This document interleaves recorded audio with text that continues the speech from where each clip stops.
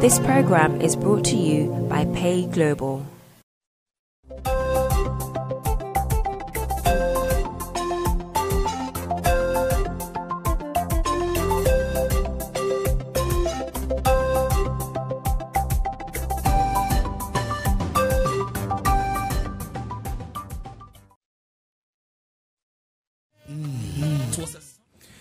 Hello and welcome to Talk Africa with me, John Sewa. Talk Africa is a program that brings you closer to home by discussing all issues pertaining to Africa. Today in the studio we have Julius Beluti, who is a broadcaster and editor of Informer East. Also Joseph Ochiano, a political analyst on African affairs. What we're going to discuss today on our main topic of the day is the impact of social media. 5 years ago, many people wouldn't have known how social media will impact the continent, Africa. But as we've seen, there's been stories that have been covered even from mainstream media, from social media. Recently, what happened in Zimbabwe. So we will touch on the impact of social media across the continent later on in the program. But then we'll also look at stories making the headlines across the continent. But as always, we start with stories making the headlines here in the UK. Good morning to my guests once again, Julius and Joseph. It's good to see the both of you in the studio today. I think the last time we met must have been, 2009. Was it 2009? Way back, quite way back. Yeah, and that was the Kenyan election back there. Focus on Kenya. Yes, on yes, Africa. yes. But and what was happening then? What's happening where? It was election again. You see, Kenya loves elections. I know. We definitely touch on Kenya. Just to remind you, we are streaming live on Facebook. Go onto our Facebook page, Talk Africa. We're streaming live on there. Make sure to share. Make sure to also comment. We're also live on Sky channel 291. So a very good morning to all our viewers watching us on Sky this morning. We're also on GN Radio. You go to tune in, you can listen to us on GN Radio. So we've got you covered everywhere on every angles. Make sure to participate with the discussion on board today. So let's start with the stories making the headlines here in the UK. And wherever you look, we can't get away from Donald Trump. Julius? Yeah, let me correct you. You said Informer East. It's Informer East Africa. Informer East Africa. We love Africa, you know. Yes, that's what Africa. Yes. Yeah. Trump, back to Trump. Trump, to me, is a character that perhaps was not ready to get to power because he seems to be very independent-minded. He loves his own space, social space, and that is on Twitter. And you can't keep him away from Twitter. We saw one time someone working for Twitter because he was to go on holiday. He deleted Trump's account, and I don't know how he felt that time. But yeah, look at it now. We are back to Trump and Twitter. Him coming up, tweeting these terrible images of British far-right movement that tends to come and paint a negative picture on Islam. Of course, it's like endorsing British far-right, BNP, British National Party agenda, which is always very racist and always targeting ethnic minorities and just full of Islamophobia. So how do you treat videos that are made by such people? It's like endorsing it. That's why you saw yesterday British government coming and quickly condemning it. British government condemning it. Donald Trump has hit back at Theresa May, telling her to focus on UK and not to focus on him. And in fact, that's why for me, the issue is not about Trump tweeting. We knew Trump from the beginning, that he was a tweeter. I'm not even sure whether or not necessarily some of these qualities don't necessarily apply to a politician. He is just some kind of strange guy, but come to think about it, the fact that somehow he got elected in America, even if it is believed that he may have been helped by a bit of Russia and social media, tells you very much about America, a country that does not know that the largest African country is not Nigeria, but Brazil, that George Bush did not know the Africans who live in Brazil, tells you basically what America is all about. But I think to me it's much more about where the British government is today, particularly Theresa May. because at the beginning, Trump really wanted to come to this country first. And then be granted the state visit and then share a cup of tea with the Queen. He could, because Idi Amin did share tea with the Queen. Yeah, so when these guys are pushing for their interests, Yes. May objected. But anyway, here is the Times, the big newspaper that actually says May criticizes Trump over far-right bigotry. So to me, that's much more important that May is able to do it now. May was pushed back. And you know what? Trump would have visited this country this year had it not been protests from the vast majority of ordinary British public who happen to be, by and large, very, very decent people, by and large, and the British Labour opposition. And in fact, joint opposition, meaning that probably, except for the Conservatives and a bit of the Ulster Unionists, people really would not have liked to see Trump here this year. Now, as I understand it, the move has been pushed to slightly beyond next year. But yes, it is quite clearly the case that at last May really realizes that Trump is really not necessarily the best of friends. But clearly they should have taken a position much earlier to simply say that, well, Trump is not the Mr. Welcome guy. But if America is the country of special relationship with Britain, maybe it tells the issue between these two countries. But since I'm a resident in Britain, I need to be able to be very shy and humble to note that actually some of the guys who are leading in Britain and America, yes.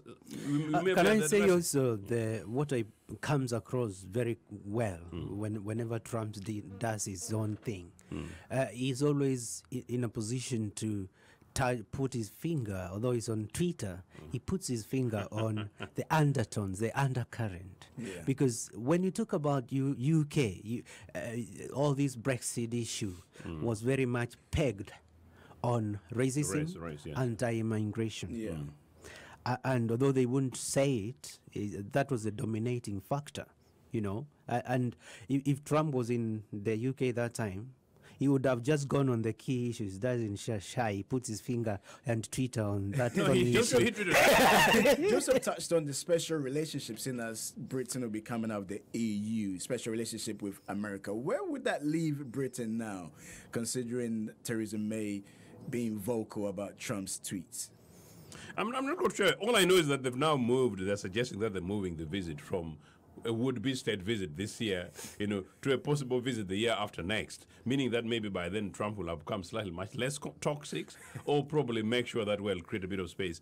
In terms of their supposed special relationship, as far as Americans are concerned, British are concerned, the British can now do business with any country anyway, because all they want is business and to sell. Now that there's going to be an element of a closure with Britain. But it's interesting you say that, because not so long ago on this particular program, we're having conversation about how much Britain was going to pay for their fear of the African immigrant via Libya in the name of Brexit, and it was about 30-something 50 billion, but now it's gone to 50, and it may even be higher. But no, I think that special relations is going to continue. But to be fair, really, to the two countries, the link is really more beyond Trump and beyond May, and I can see post-Trump, particularly the young Brits and young Americans, they share a commonality. Now that there's an African who is actually at the palace here in London in the name of an American, are going to be the Madame. May grace be upon her. Are you talking about Meghan? Meghan to be the wife of Prince Harry. That actually ties into our main topic of the day with regards to social media. But let's move on quickly, Joseph. There's a story about Britain and Irish border. If you want to touch on that briefly before we move on. Yes. I went through it briefly. Julius picked my paper because it was very much interested in it. No, the interesting thing is that if you've really been, as I have several times, crossed the Irish border, meaning Ireland cut between two pieces, you really can hardly see the difference in the border. I am still yet to get an established position on what the British are really going to do about this border thing. The border doesn't exist. It's very emotive. Irish people are so much one, and unless the British actually really handle it very well, it may be a very, very easy way for Sinn Féin, which party I support, but much more likely it may be a very, very easy way for a United Ireland being closer sooner rather than actually later. So the Brits have got to play it very, very well. Just inconvenience the Northern Irish just a bit, then most of them will go for their union. and just antagonize the Southern Irish just a bit, and then more of them will vote Sinn Féin, which is basically what these guys don't want. So it's just a dilemma. Yeah, exactly. I had the chance in August to travel across the border, Glasgow, and I took a ferry across to Belfast, and within Dublin. Ireland, I drove myself. It's beautiful, fantastic country, and there is one thing they share in common, which is one of the World Heritage Site, and this is the Great Causeway. And when you look at Ireland on its own, and you are within it, you can't put your finger where Northern Ireland and also Republic of Ireland comes. You don't see, because when you are within the country, the motorways will just signpost you to either Dublin or Belfast. And therefore, my thinking was, boundaries are divisive things. That's why in Africa, we used to be one and we were okay. Yeah. But now boundaries have made us we have But you Kenyans don't like us Ugandans. You always give us rough time at the borders. Nothing about Uganda and Kenya. It's about African countries. And for starters, you're talking about Kenya, the president now has given all African countries the chance to come without a visa and get it at the airport. All right, we'll get But quickly, final story before we move on. A girl has been jailed in Dubai over selfie. Julius. Yeah, wow. It's not her fault, for starters. According to the story, she joined up her friends who were doing whatever they were doing with the Swedish citizen. And therefore, for her to be arrested and all this, for me, can I say with all my voice, is extremely hypocritical, because I've interacted a lot from people from Dubai and Saudi Arabia in London. They do all the things they cannot allow you to do when they are in their country. Can I say something? One of the latest, you see a fella coming in an hotel with 4 wives. 4 wives. And you see him leaving the hotel to go and again do all the social things in London that anyone else can do. But when you go back, it's so holy and so you can't do this and that. To me, is a non-starter. Seriously, because in every country you go, whether it's in Dubai, they wouldn't do it there, fine. But when they go to other countries, they do it. But what's the point the notion that it is allowed in this country, so therefore they're not breaking any laws? But however, in Dubai, it is against. The only thing I can say about that is that every country you go to, they have their own culture, their ways they've got of the laws and they've got the rules, and you're supposed to and they are sovereignty, and you're supposed to abide by that. But actually, some of it you can understand and see is extreme, because sometimes, can I say something? You go to China, you get to Japan, innocently. You do something you didn't understand it was against the law, because in your country you take it as a normality, and then you're in trouble for that. So probably then what I can say about that, before you travel to any countries, try and educate yourself. But, that's right, and ignorance is no offense really in law. So I actually think where I generally understand is actually where we are today, and probably social media might help jump over the state media networks and the regulations and protectionism around these issues.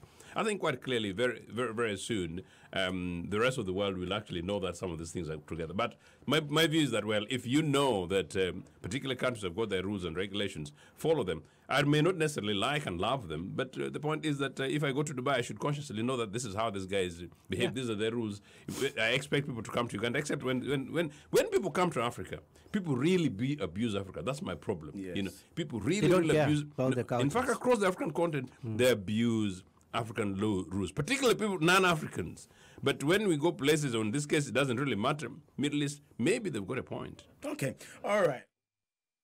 As the saying goes, when you go to Rome, you do as the Romans do, right? Okay, this is Talk Africa with me, John. So we're taking a quick break. When we come back, we will look at stories making the headlines across the continent. We'll be right back.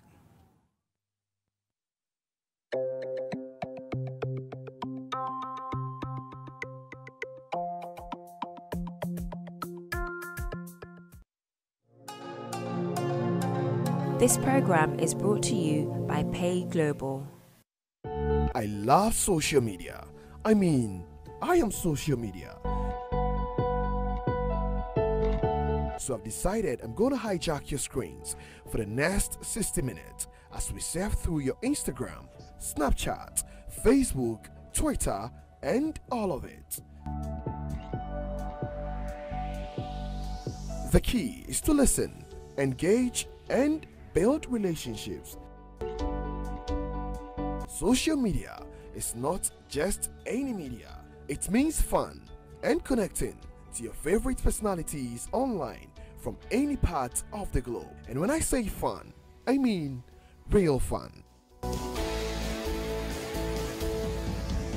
FNN Social. You might ask an artist to explain his art, or ask a poet to explain his poem, but it defeats the purpose.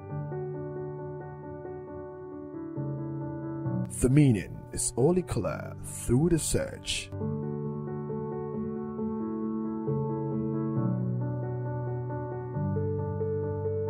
Painting is the silence of thought, the music of sight. Painting is just another way of keeping a diary.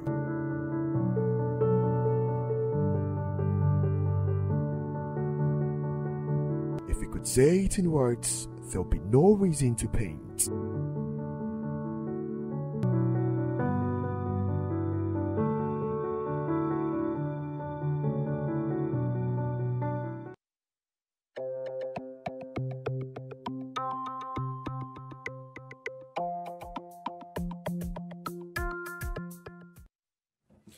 Welcome back to Talk Africa with me, John Sewa. Today in the studio we have Julius Baluta, who is a broadcaster and editor of Informer East Africa. Also Joseph Ochano, a political analyst on African affairs. Just to remind you that we are streaming live on Facebook.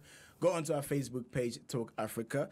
If you want to contribute to any of the topics we're touching on this morning, make sure to go onto our page and leave your comments on there. Also, when we do open the phone lines, if you want to call in, you might want to pick up your pen and write this number down. It's 0203-286-0185, excuse me. 0203-286-0185. If you want to send a text message, it's 0793-286-1328. Later on in the show, we will be looking at our topic of the day, which is the impact social media has had on Africa, and I'm sure a lot of people would like to contribute. Whether it's good or bad, we will touch on all those areas when we do get onto our topic of the day. So now let's turn our attention into stories making the headlines across the continent. And yesterday, Julius, we touched on Kenya. Uhuru Kenyatta was sworn in. Not a few hours later, you had opposition leader Raila Odinga saying that he will be sworn in as the president coming December. Let me say something about Kenya.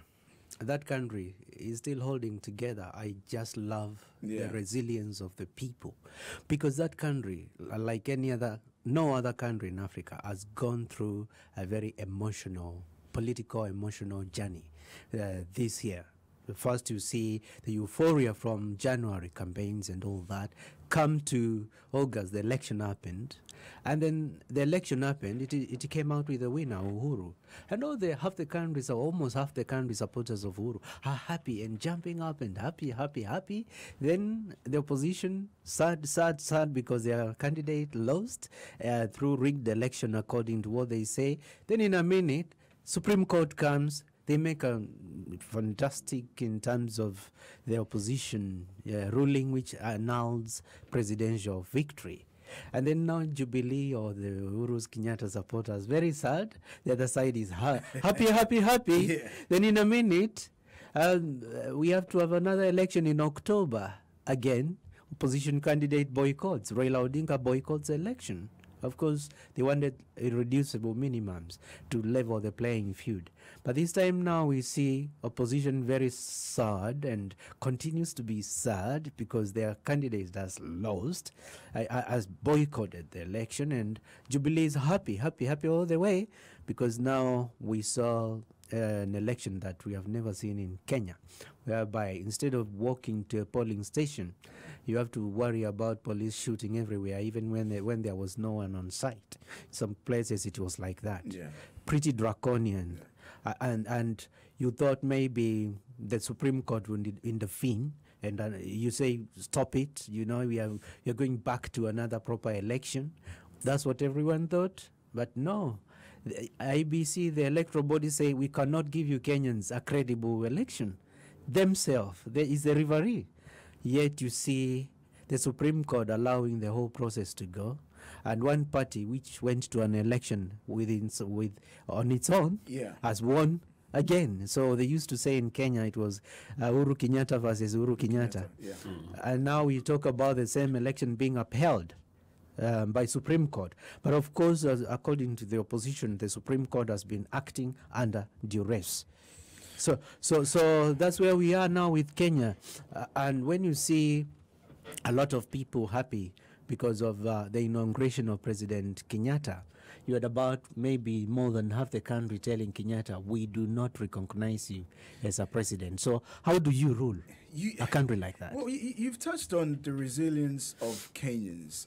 As you touched on as well, the country has been through a lot, especially since the 1990s, from 1990s. Now, looking at what's happened and knowing the history when it comes to elections, should the Supreme Court should have been much firmer with their decision, said listen, or the Electoral Commission said listen, we need to stop this because we know what we've already been through, and opposition saying that he will be sworn in, are we looking at another crisis here?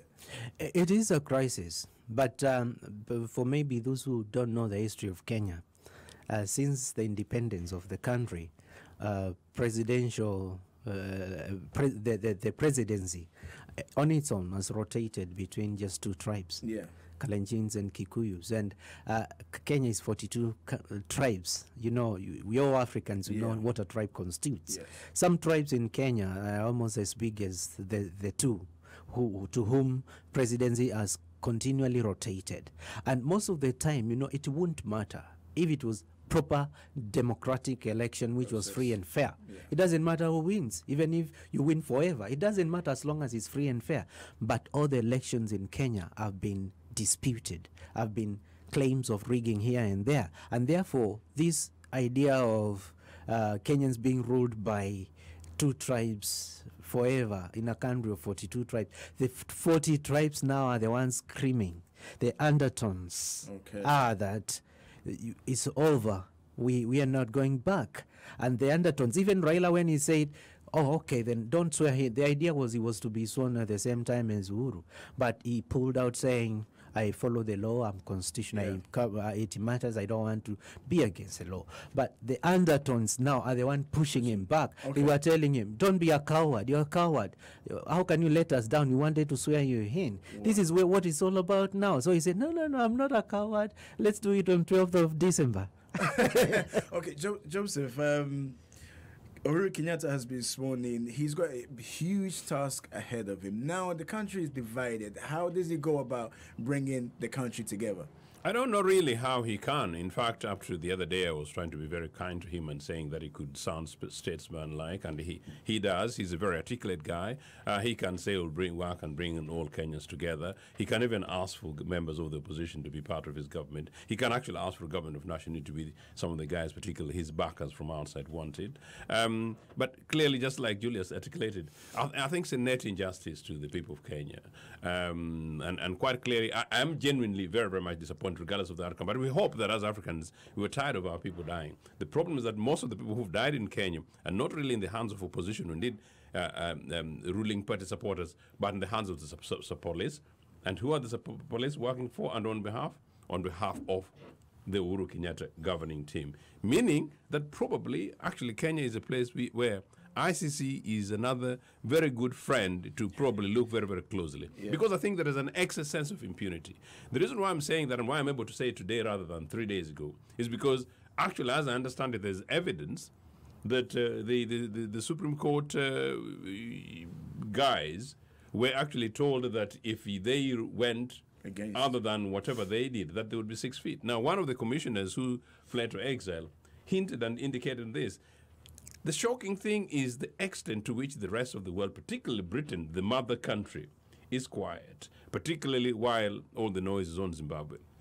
There's hypocrisy, there's double standards, but as we know, including with America, that there's huge business interest, and people are talking about stability in Kenya. But we know about the so-called nonsensical stability thing. In Uganda, more than 1/3 of the country literally died for 16 years when we're talking stability. Why? Because Kampala and Entebbe was fine. The Claire Schultz and the big ministers from London could go hang down there. And of course, Africa is very beautiful, with beautiful boys and girls, whatever. So we go to the airports and then get a chance. So yes, we come from stable because the guys control the nation state. And I think it's really, really terrible. But for Kenya's case, as Julius again said, it is probably not even about the two nationalities dominating, but particular cliques, in this case, one family dominating half of it, and then Kenyatta, the ruling family, currently, the lead ruling family. These guys have got huge amount of land, huge amount of money, huge amount of corruption, and most of it gained really brutally through the use of state coffers, and in many cases with the help, particularly from his father, which many people don't know, with the support of the British and white settler communities of those days. So injustice continues in Kenya beyond the electoral process. Yeah. Okay. All right. You've touched on Great Britain. We're jumping from one country to the other. We're looking at Zimbabwe now, and Britain Foreign Secretary Boris Johnson is saying that Britain could take steps to stabilize Zimbabwe's currency system and extend a bridging loan to help it clear its World Bank and African Development Bank arrears. But he's saying that everything hinges on free and fair elections. Boris would say that, wouldn't he? Because they're the direct cause of the British problem, of the Zimbabwe problem. Is Zimbabwe was held hostage. I call Zimbabwe the Cuba of Africa, Zimbabwe was blockaded 20 years ago by none other than the British. The British really want, and the other day there's a video doing around, and actually, President Thabo Mbeki, you're my president, as I said, you're my brother, you're an African. Mbeki actually said very publicly, on one international network, something that I know, but said it publicly, that he was literally instructed on regime change, to the extent that Blair, my former colleague, even went on to tell British, I can tell you on this network of ours here, African network of here, the official voice of Africa, this network of US Jones, that look, talked to British generals, almost like the Iraqi thing, to prepare for an armed invasion of Zimbabwe. Now, much as some of us got this information through intelligence in particular ways those days, I actually didn't know it was this serious. But it was actually at that level that the Brits were prepared to go and invade Zimbabwe militarily, regime change. So the British are directly responsible for making Africa have a 93-year-old man retire as president by force of arms. Why? Because they created the situation. Mugabe, for a long time, when he was about 83, he couldn't leave because of the determination for regime change. Why? Because of the land reform thing, the kind of things. What Boris is saying is that Zimbabwe is not fine unless it's governed by people either whom they put in place or people who are going to control land for 0.6% of the population, to take over 70% of arable land. But one thing that I'm very, very happy with the new president is he said land reform is not reversible. So I am delighted. But you know what? He also knows that if he was to touch that, he was not going to stay long. Because guess what? The loudest guys who actually pushed Mugabe were not necessarily the soldiers, but the war veterans. The war veterans are the supervisors of the soldiers. And they simply said, you've got to go. And the final point, the war veterans are the people who pushed Mugabe in the early 90s, that this thing that the British said, let them put down the money, because we fought for these things, we need these things to happen. And while the British were delaying, Mugabe really had to push. So at the time, the first so-called land invasion that the BBC and other networks keep on pushing, those were actually young people pushed by war veterans. The only thing Mugabe did, and I said this on this program before, was to say, I am not going to send my police, African police, to go and pull back those people who've gone to their land. Because you know what? I told you so. What I see happening in Zimbabwe, we cannot give the British credit for it. We cannot give British the credit for Zimbabwe's peaceful. You don't think Britain were behind it? Is that what you're trying to say? No. What I'm trying to say is totally something different. Okay. What I'm saying, Britain voice is not welcome in Zimbabwe. British voice is not welcome on African affairs. Because you know what Zimbabwe has just achieved?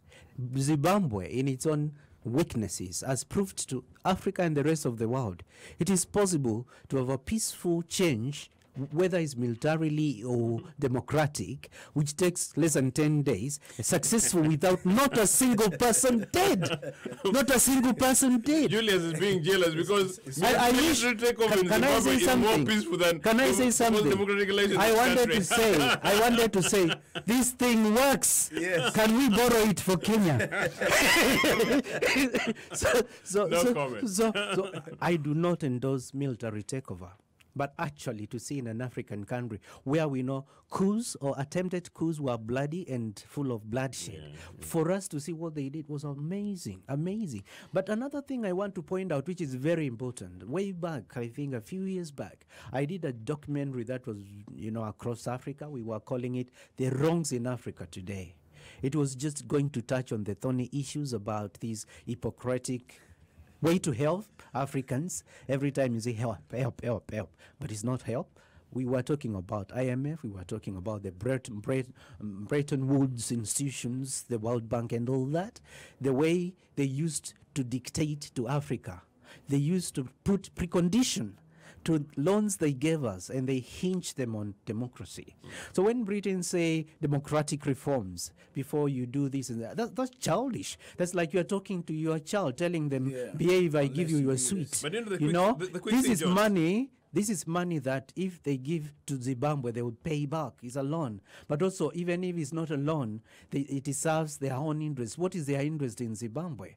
So what I'm saying is, time is gone whereby Africans have to look to the West and do what the West say. Africa, let us take hold of our issues. Just a quick thing, actually, interestingly. Zimbabwe survived because of China. Zimbabwe can actually survive without British money, and the British know it. I think the basic... Diplomatically, Britain is the most technical, the most important country in the world, better than America when it comes to that, in terms of the colonial and the Commonwealth influences. But by and large, when it comes to these monetary things, no. Zimbabwe can survive on Chinese, Middle Eastern and Chinese and Eastern money, and they could just as well do it. They don't need Great Britain. No. Okay. All right, let's move on to our next story making the headlines, which is the president of Nigeria, Buhari, is saying that he will do everything possible to prevent more Nigerians from making the perilous journey to Europe going through Libya. We also heard that Tuesday night, between Nigeria and Libya, we're able to bring some migrants from Libya back to Nigeria. Now, this issue of slaves, people being auctioned off as slaves in Libya, this is something that has cut across. However, we don't see reported that much across mainstream media. Mainstream media where? This side or on This Africa? side. To be fair, in the recent times they have, and actually probably, Jones, actually, it's because the mainstream media this way reported it, and Western leaders picked it, particularly maybe the liberal elites of the West, picked it and ran with it. That's why your Buharis started now talking about it.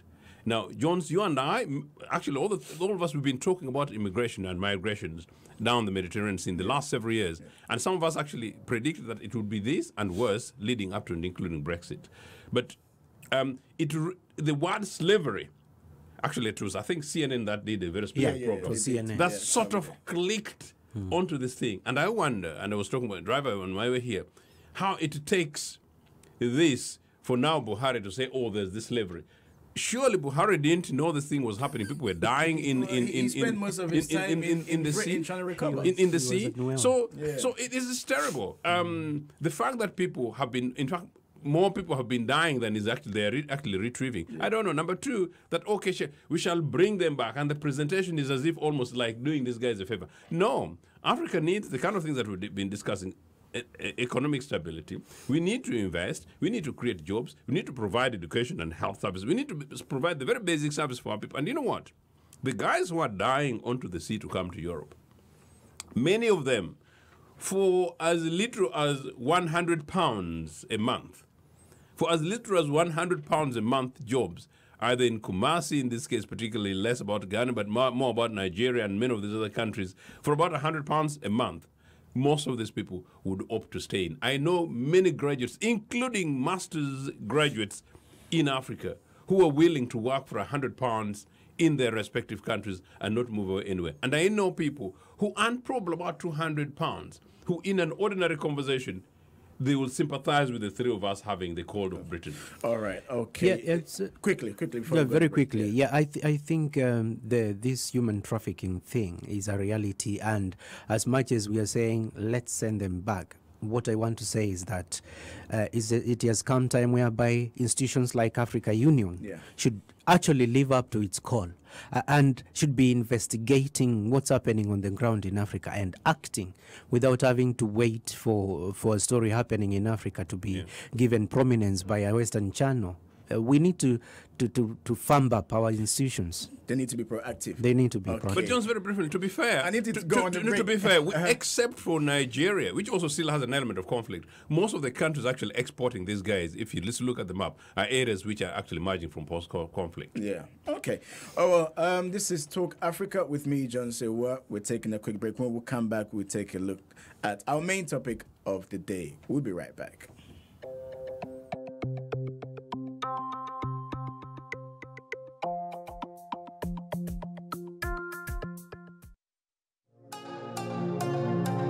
This program is brought to you by Pay Global. You might ask an artist to explain his art, or ask a poet to explain his poem, but it defeats the purpose. The meaning is only clear through the search.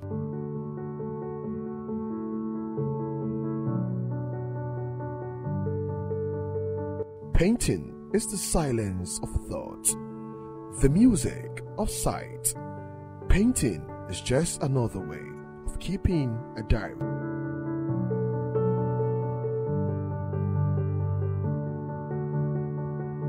If you could say it in words, there'll be no reason to paint.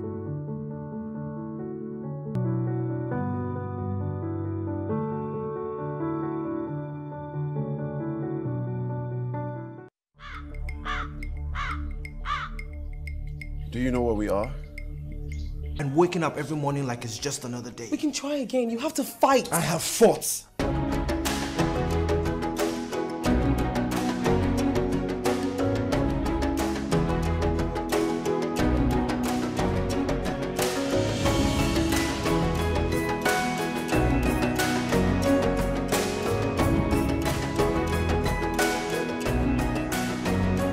Not walk away whilst I'm still talking to you.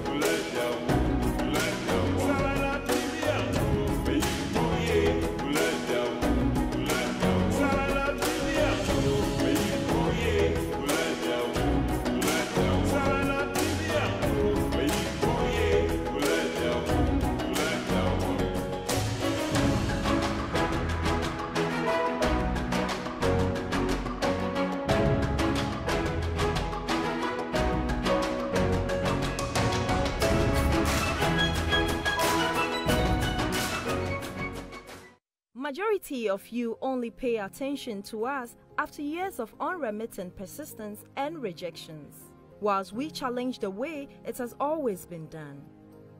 We have made courageous decisions many of you wouldn't dare dream, forgetting you can live it when you dream it. Wake up with an idea. Research the egg out of the idea. Write a massive business plan. Raise money and create business. Wave goodbye to friends and families as your life is now your business. Stick with it, even on the bad days. Following your massive expansion into a worldwide domination, retire to your favorite highland or go back to step one and wash, rinse and repeat. The CEO's Chair, showing on GNTV UK.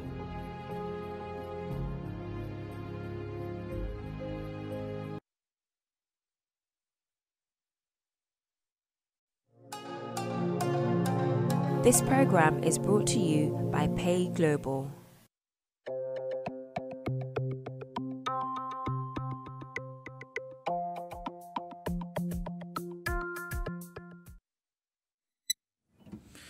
Good morning. Once again, welcome back to Talk Africa with me, John Sewa. In the studio today, we have Julius Balutu, who is a broadcast editor of Informer East Africa. Also, Joseph Ochiano, a political analyst on African affairs. Just to reiterate that we are live on Sky Channel 291. We're also streaming live on Facebook. Go onto our Facebook page, Talk Africa.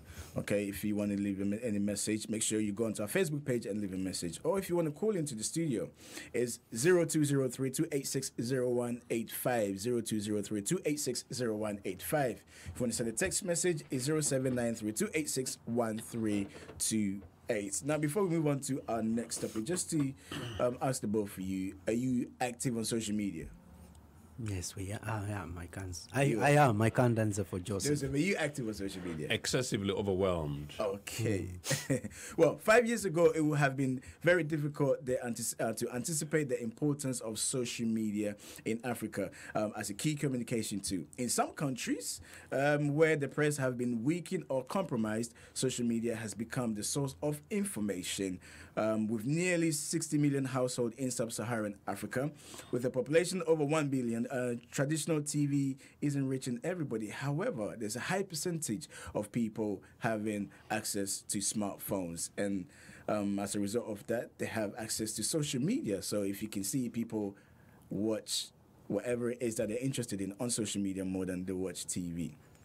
So we're asking the question today. Well, it's not a question really. I just want to hear your thoughts and your contribution on this subject. The impact of social media across the continent. Has it been good? Has it been bad? If not, what's the alternative? If there is an alternative, we'd like to hear your thoughts. If you want to call in, it's 0203-286-0185, 0793-286-1328. And if you are a parent, do you know the risks if you end up using social media the wrong way? Again, my guests here are saying that they're very, very active on social media. And I guess it will be not just for personal use, but also to push information out, Joseph. Indeed. I must say that as a parent, I've got a daughter who's graduated, and come on, darling. Yes, she. I have had to comment on her LinkedIn. She's a professional, decent professional, but really basically to correct grammatical, as you know that I'm a bit of a fan on these. On the other hand, onto her Facebook, I've never made a comment, and so I'm completely absent. But I have gone in there. I've got my literal darling, who I was as I was coming here, I was actually thinking at what stage will be the earliest time I introduce her to her own personal mobile phone. The thing is, I've had to reduce is 2.5. I've had to reduce this thing, iPad. I wanted to use my iPad rather than watching CBBS. So already substantially conscious. So one, because they want to take ownership, and for my little one, actually about 1 year ago, it was almost like a permanent thing, wanting to run around my phone. I had to disengage her. But it worked. So now she knows my phone is mine, except liking to want to pick it up and then present it to me, but you really know she wants to use it. Now, that is as well in the other two extremes. Somewhere in the middle, for my big daughter, absolutely responsible girl, as I said, to me it's very much about whether she's using it in a much more constructive way rather than she would use it in a erroneous way. I'm very lucky in that sense. But also as a user of social media, particularly on Facebook, I get tens of invites into Facebook every day. And I have to spend time, specifically mornings and late evenings, to go and check through the profiles to make sure that I'm actually, who's who. And I reject most of them. So some people, because they've seen you on television, fantastic. Those ones, by the way, I'll welcome you, on my Facebook and follow me on Twitter, by all means. But in many cases, people are doing it because they've got other missions. So I have to do that. And that's where the problem is. Where particularly young women either groomed or followed, or some women or young people think they want to use this for different purposes. But social media, broadly, in terms of information, for business, for networking, for reaching out, and for really countering alternative news in terms of alternative media, and making sure that the fast and immediate kind of point before your TV network actually presents a particular item, news and items on the dot. Fantastic. That's what I wanted to touch on. Can I begin by speaking about the professional use of social media? After doing a course for online journalism I'm a broadcaster. Yes. But after doing an extra course on online journalism, when I started in former East Africa, I founded in former East Africa, it was first online. And because I was using skills in journalism that are very important in today's age, we got a massive following from Africa on the ground. Informa East Africa was nominated by Africans on the ground in Africa for SMAA Awards, Social Media Africa Awards. And out of 3,000 companies, Informa East Africa became among the top 3 finalists. And we went to Nigeria, everything funded for the award ceremony. But what made it different is because, for example, I realized that a lot of media in Africa, if it's a newspaper, they first and foremost publish a story, then they tweet it. But in our approach was totally different. We follow people who are likely to be in the news, to make news. So, and also because using the futuristic knowledge of what's going to happen tomorrow in the days to come in terms of news, we were pretty much ahead. We found a lot of media outlets in Africa were following us to know the latest and to prepare for the future. That's the difference. I want also to cite a different example. Come back to London. What we call 7/7, when London was last bombed in a massive scale. Do you know BBC, in their 6 o'clock news, they used about 80% what they call user-generated content. And that is about, were you on the scene of crime? Did you film? Send us your footage on the phone. Did you take pictures? Send us on the phone. Did you speak to people on your smartphone? Send us what you gathered. They used all that, 80% of it, on the news that very day. So that tells you the power of social media is huge. Africa is being transformed by the use of social media. Some channels which cannot tell us the truth are being outdone by people being live on Facebook.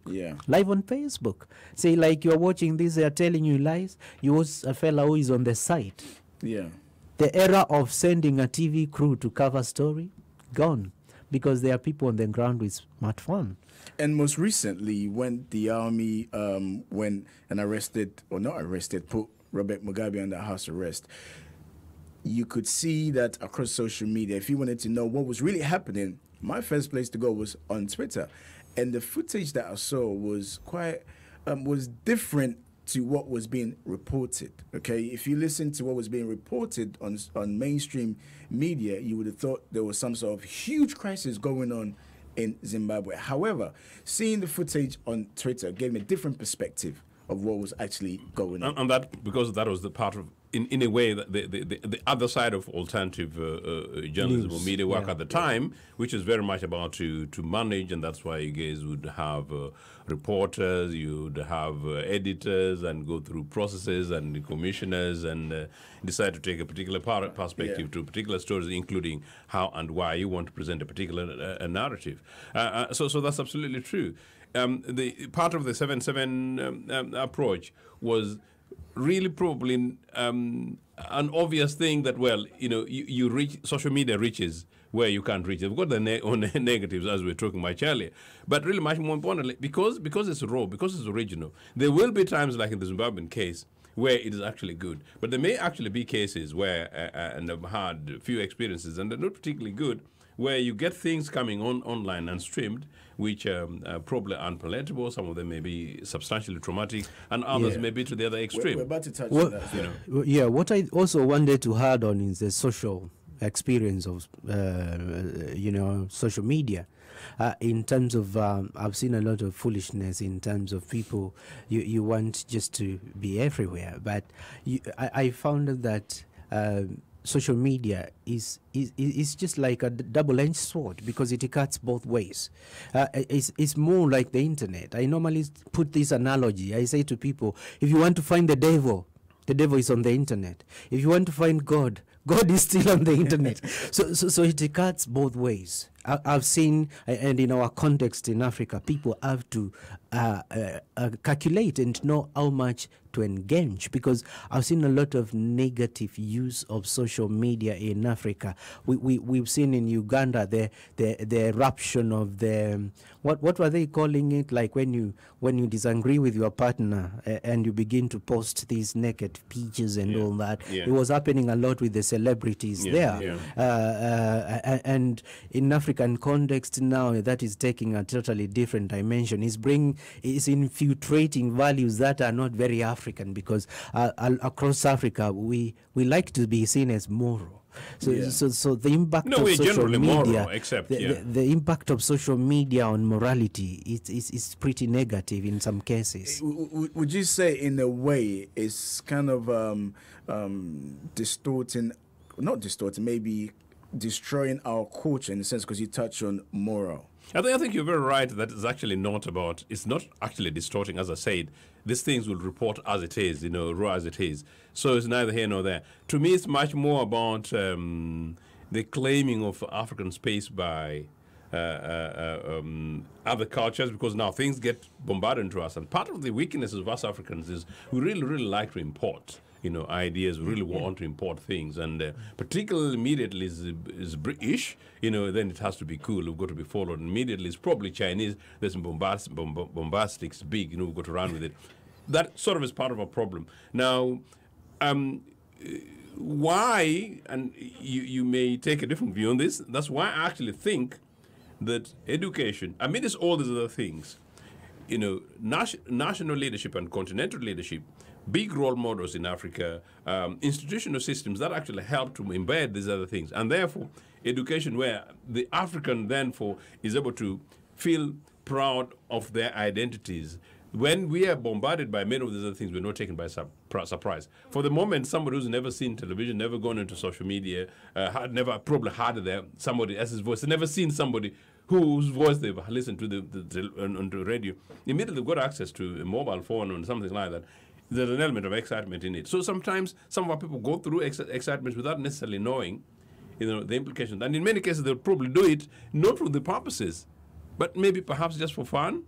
And I think that's where the problem is, regulations. But in terms of our media, it's interesting. Even our political class, I happen to nearly have been a co-founder of the FAST website. Talk about website, FAST website of a political party in Uganda. And that's over 20 years ago. And at the time, the government didn't have a website, and it was it was the second web-based, political discussion around Ugandans. And both of them happen to have been hosted externally. Fast forward to where we are. My political party website is now one of the most dormant. It's sort of like some kind of mini archives.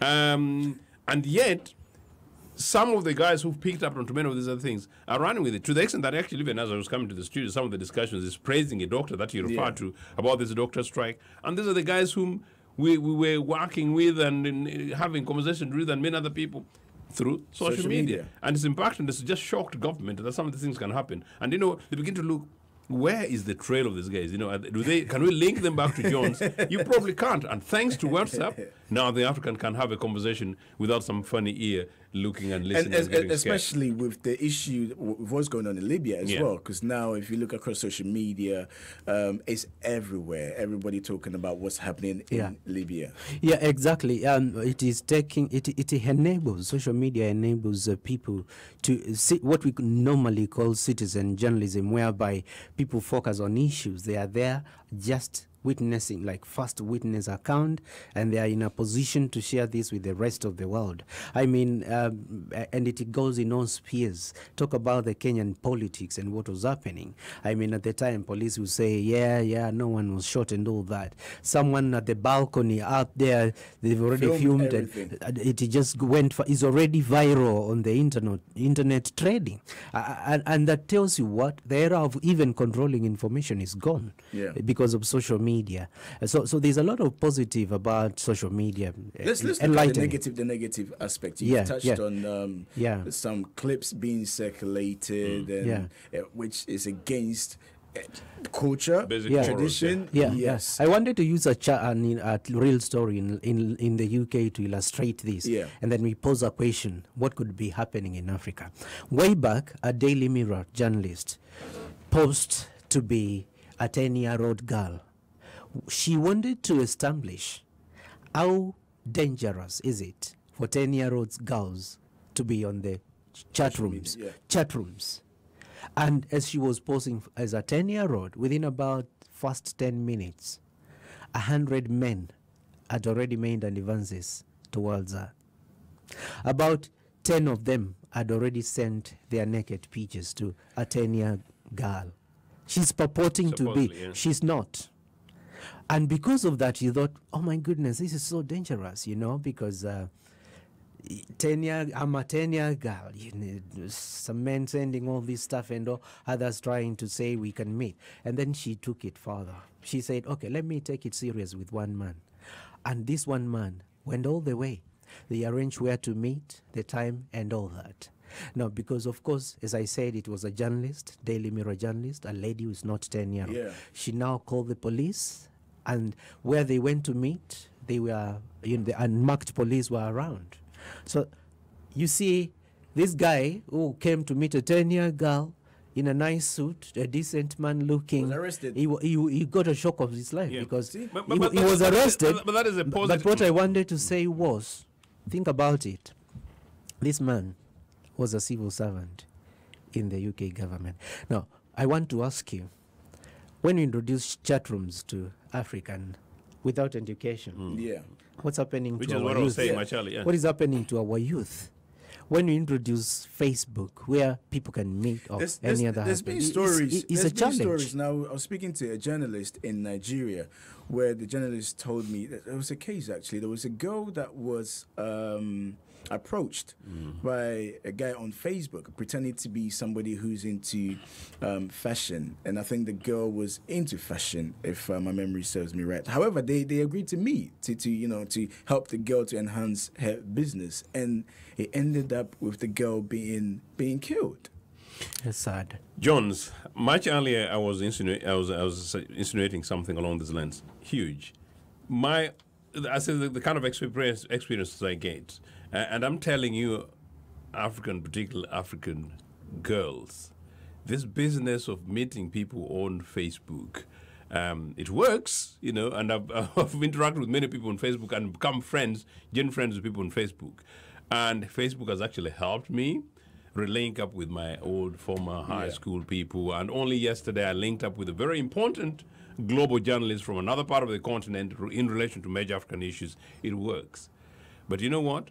The Facebook thing, people send false photographs. And like one of my male friends will tell me that when you want to meet a lady, even if it's an introduction via Jones and Joseph, better meet them first, even if they send you pictures, and then get the feel. So even on a real terms basis, but many of these Facebook things, people, other than false pictures, most of these people are not real. And then, as I said, there is another thing. There are these Michelle doctors, they say Michelle and widowed in London, and then they join your African Facebook thing. Yeah. They do it to me all the time. How they think that I'm looking for Dr. Michelle. No, I've dated enough And doctors, actually, another whatever. No, if we could make this point, you could actually see these are con men. Many of them will be men, con men, whose mission is to present that if I'm a Dr. Michelle in London, I'm going to send you the next air ticket. You know what? Some of these are actually linked to the story, Jones. We're having a discussion about this immigration and the despair of the African youth. You know what? It is not through social media. I also know an African who met somebody through social media, went and got married in America, and within 2 months, they had separated. As of now, maybe she may be in some kind of refuge. Not particularly good. Yeah. Before you come in, Julia, sorry, let me just take one message of Facebook just to let you know that we are streaming live on Facebook. So you can go onto our Facebook page, Talk Africa, or go onto GNTV UK where you can watch the stream live. This is from Fred. Fred is saying, social media is good. It has been positively used to make significant progress in many countries. However, anything without proper checks can be dangerous. We need to find the best way to use this platform. Using social media media to display photographs of dead people is very offensive to a grieving family. Using social media to broadcast naked pictures of other people is extremely distasteful. Many horrible things are being churned out on social media. The platform is good, especially exposing Libya. It must be used responsibly. Quite agree to that. And what I also wanted to say was there's a huge emergency of corruption in social media in terms of especially Facebook. I've seen beautiful ladies, right? They invite you to be their friends. And you're thinking that they're beautiful already. No, they're not.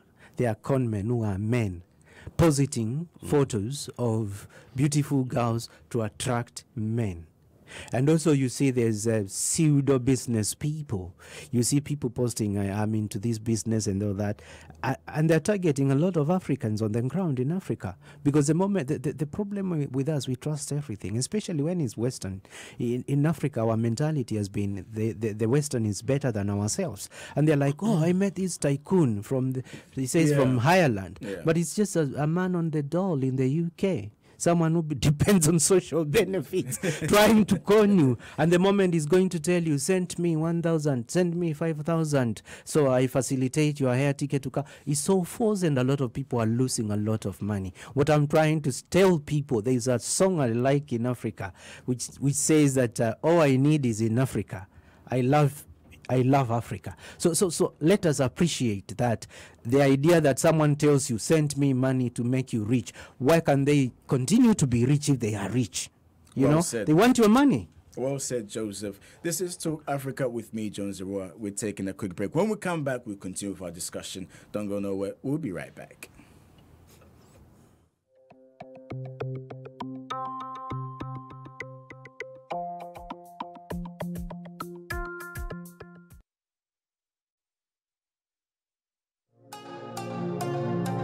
This program is brought to you by Pay Global.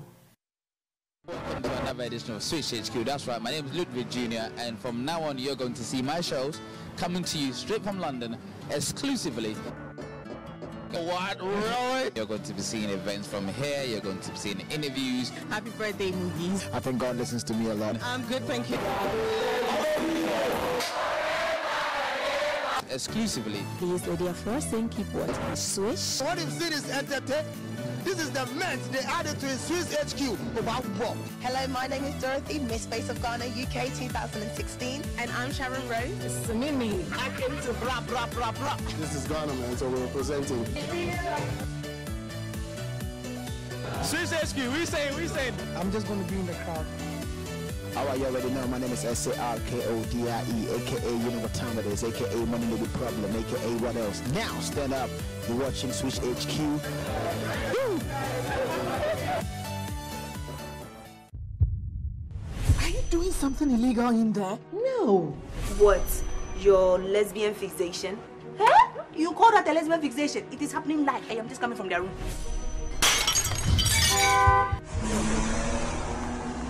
Rama, this cannot continue. We cannot continue hiding our true feelings. Hey, why are you locking the door? He who carries the load knows his weight. So what do we do now? We bang on the door till she opens it. What the hell is going on? We just came out of that room and what we saw there didn't even come close to two women. You know, sometimes the trap doesn't catch the prey you set it for. Why Solombi? These girls are becoming troublesome. Are we supposed to tell our clients to wait so we go buy shampoo? We deliver to our clients irrespective of our challenges. I shall be back. You won't get rid of me so easily.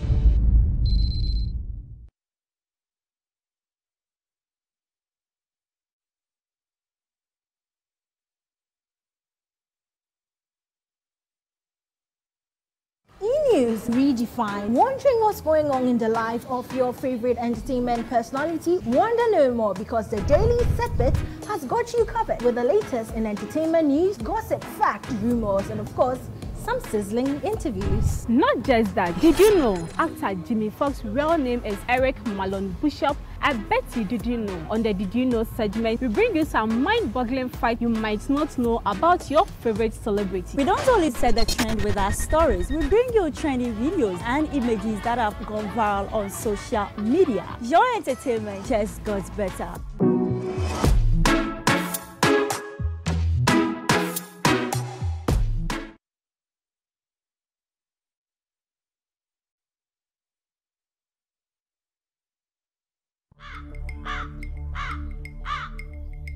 Do you know where we are? And waking up every morning like it's just another day. We can try again. You have to fight. I have fought.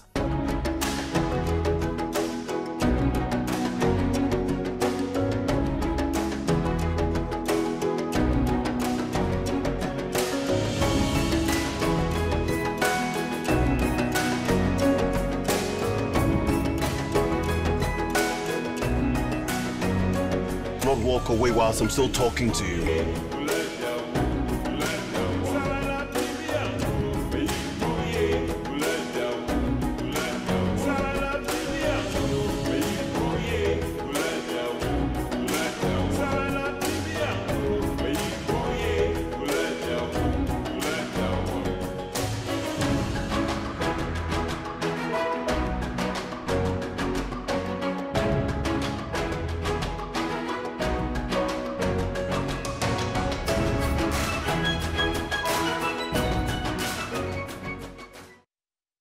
I love social media. I mean, I am social media. So I've decided I'm going to hijack your screens for the next 60 minutes as we surf through your Instagram, Snapchat, Facebook, Twitter, and all of it. The key is to listen, engage, and build relationships. Social media is not just any media. It means fun and connecting to your favorite personalities online from any part of the globe. And when I say fun, I mean real fun. FNN Social.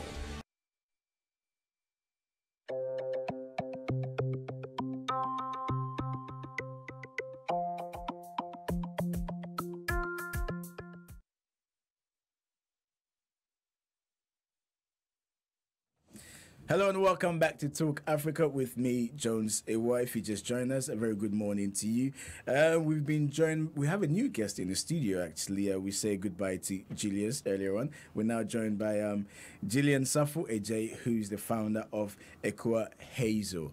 I was asking her when she mentioned the name of her company, Ekua. I said, is it Ekua? She said, no, Ekua. I said, okay, why? She said, because I'm Fanti. So she's a very proud Fanti girl in the studio with us this morning. Glad you can join us this morning, Ekua.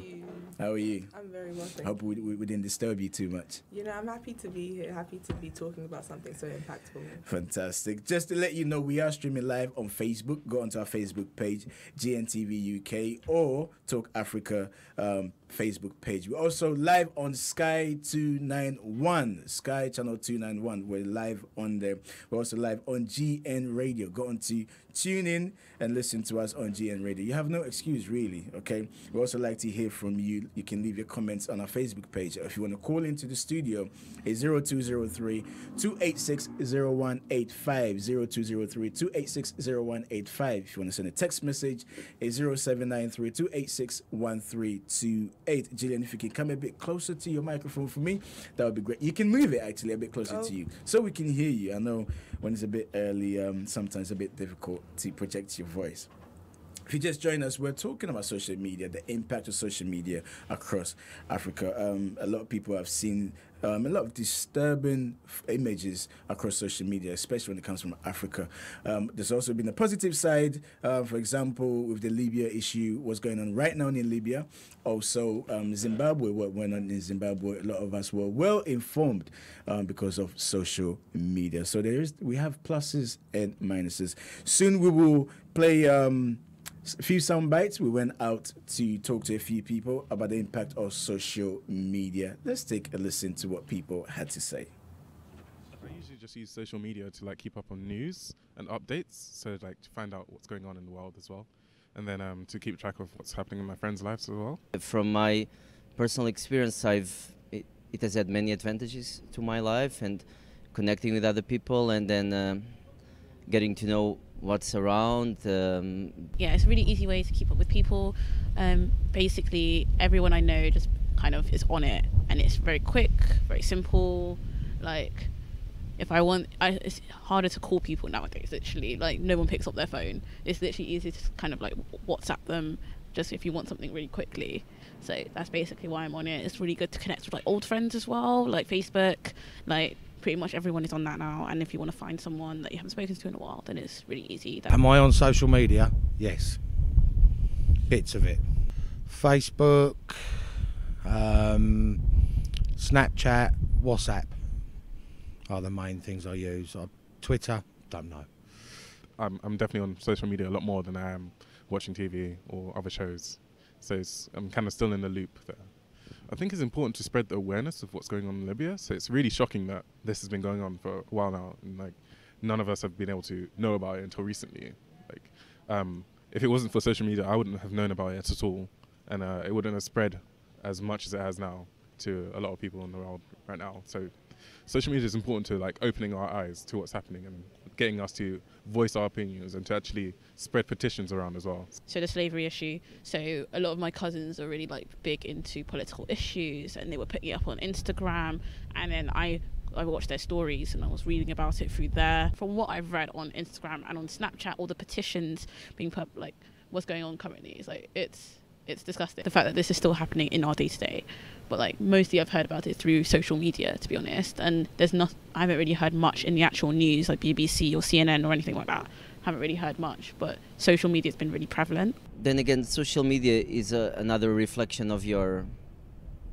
It's not really a parallel world. It's just a reflection of your own personality, in the sense that if you're prone to be bullied, and if you have a kind of a more fragile personality, then you more likely will get bullied online. Young teenagers might be more prone to that, particularly if they don't have good support at home, or if they mix with the wrong crowd. The really bad thing about social media is how much it can really take you away from you living in the present world. There are times when I can be so sucked into my phone and I'm so unaware of my surroundings, and then like that's a really negative side of social media. Like, it really prevents you from like living in the now, especially when you're on holiday and you're Snapchatting everything and you're Instagramming everything and making sure everyone knows what you're up to, but you're not really living it. Can be a bit intrusive, I would have thought. Also, I think kids probably use too much of it.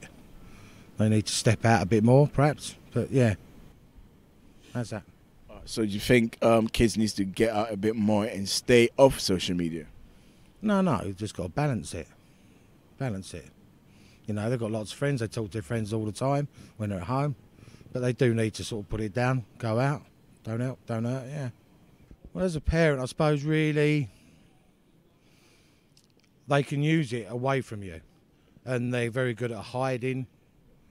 Where, like, older parents, as I am, you know, probably don't understand half the stuff they're using. Therefore, you don't see the bullying. It's not tangible. So you end up, yeah, it can slip under your net, put it that way. And as a parent, what advice would you give to other parents to make sure their children are not using social media in the wrong way? You just got to try and be honest. And hopefully they'll be honest with you, you be honest with them. Obviously, they're going to use it. You just got to try and keep an eye on it, I suppose, best you can.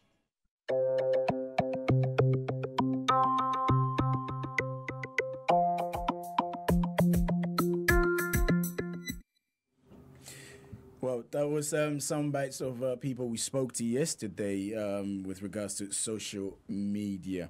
And let me take a few messages on Facebook. This is from the doctor himself, Dr. Papakwesi Indum, saying social media is important, easy to use, helps to connect through national boundaries, and food for Africa. Keep your thoughts and comments coming in. Gillian, most people will say social media is for young people. Just to say that speaking to Joseph earlier and Julius earlier on, I realized that they're very, very active on social media. So today we're talking about the impact of social media across the continent. What have you witnessed? I would definitely say that there are different streams. So my social media and the social media that people older than me would use, they're two very different things. So the way in which that we consume Instagram, Twitter, and Facebook is very different to older people. So I think in Africa in general, if you're living there, so people my age who are living in Ghana, the way that they consume social media is like every single platform, all the time.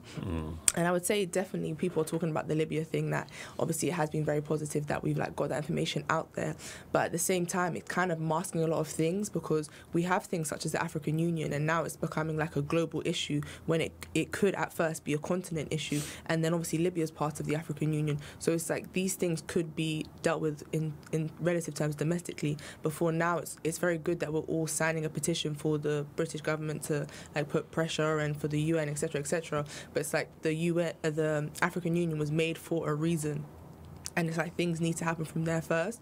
And then it's probably something you guys won't remember, but like back when I was younger, there was this thing called there was someone in, I think it was Congo, and his name was Coney. And there was a big... Yes, yeah. It was something about... Was he abducting young children? Like child slaves or something. Yeah, young soldiers. Yeah, so that was like kind of like our first like glimpse of social media, and we all felt like right for a cause, that we're going in for a social impact, we're making this. But then it's like, I don't know, as time went on, it was like, was that fake news? Did it ever really happen? So we do have to be quite cautious of these things, because now everyone's feeling like, yeah, we're so good, we're making a social impact, like we all care about Libya. But it's just like, the continent still has stuff to do by itself. Like, just because we all know about it now, the same thing when it happened with the hashtag Bring Back Our Girls, but it didn't really push the Nigerian government into doing anything. So in terms of the idea of it highlighting social injustice, things like that have always been happening, but now it's because we feel like we can do more about it. Because when they were showing like images of the Ethiopian famine from years and years ago and saying donate £2 a month for Kofi so you can feed him and his whole family, like those kind of things, no one really liked it. And Kofi still hasn't grown up yet. Yeah, so it's like just those kind of things where we even need to realize that these images aren't even like talking about in terms of the like charities put out these images asking for donations. These are like old images that people are using to like incite something from people. So yeah, I think there's like the good and the bad, because you have people obviously showing all of their highlights in their life on social media, and it can lead to people to have like we definitely come to that part. We definitely come to that part. This is a message from Lexi. Lexi is saying that social media is extremely dangerous for our children. We need to keep children off it as much as we can for as long as we can. If we keep them away from it until 18, as challenging as it may seem to be it. If we keep them from 8 until 18, as challenging as it may seem to be it possible. Okay. This is from Joyce. Joyce is saying, Lexi, Joyce is agreeing with Lexi. Joyce is saying, exactly, children under 18 must be kept away from social media, and that's parents' responsibilities. With what Joyce is saying there, Joseph, you're a parent yourself, is a parent's responsibility. But in most cases, parents are not really in tune with what's going on social media. Some parents are not in tune with what not is you. going on. I'm not including No, fair enough. Indeed, I'm a very, very active parent. In fact, I'm probably excessively active, but that's a different topic. I think even in the absence of social media, particularly the African family, especially the African family outside Africa, have been very, very critical that probably sometimes actually we are not as active or aware of what is going on around our children as possible. My elder daughter sometimes probably thought that I was being too close to her and activities without knowing that it was not really about monitoring. As I said, she's a fantastic young lady, but it's much more about saying that, well, how much can I impart on her, and indeed, like many other young people. But in terms of this, actually, I'm not quite sure whether 18 is the realistic stuff. I use an iPhone, and right now I'm not streaming live, partly because I'm using my phone less than the value, because I don't use Facebook on my iPhone. I tend to use it at home. Joseph, you know why? Joseph, it's deliberate. Joseph, every time you come on Talk Africa, you need to be using Facebook. Okay, you need to use Facebook and share. I tell them that I'm going to be so that it's active. Okay. All right, I'm marketing your program like Okay. nothing, but I invoice you guys very soon. But no, quite seriously, I opted deliberately. Interestingly, you talk about wasn't it talking about Kony 2012? And Yes. Kony is a Ugandan, and I'm an expert on that. But we can have a conversation next time around. And that was a fantastic one because it basically hit back at people, but. For me, I actually think that the younger guys, 12, 13, 14, 15, 16, we really need to encourage these guys to use technology because they're inquisitive. My 2.5 is extremely inquisitive. She's more clever than I am. You can't believe it. Things like that. But the point is, how much do you do it? I nearly got addicted to basically just email. Those days,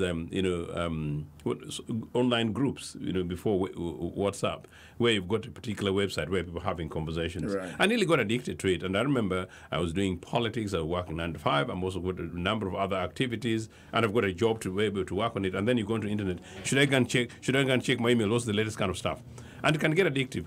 Right now, many of our young guys, as I said, other than watching television, other than doing homework, other than probably interacting with family, people are onto their equipments, including some parents. Sometimes on the phone, on you go into buses. Jones, you don't use buses. For me, I do. You go into buses and then somebody has got a child in a pram, but they're too busy on their phone. On their equipment. No. Let's look at this, Gillian. I don't think when it comes to the African settings, I think sometimes education is something that is missing. This is a report from a psychologist saying that heavy usage can have a negative impact on physical well-being, which in turn can affect mental health. This is particularly relevant when it comes to sleep disturbance. Several studies have linked sleep difficulties to screen time. Yeah, I want to take this in two parts. So firstly, coming on to what Lexi and Joyce were saying, I think, so for me, I just graduated university in July. And a classic thing is children who are repressed, once they get to university, this is the first time that they're going out, they're having alcohol. These are the people that honestly go off the rails and will fail university. So if you're keeping your children from social media for that long, once they do get their hands on it, your kids might be posting nudes, they might be getting falling for all of these scam tricks, all of those things.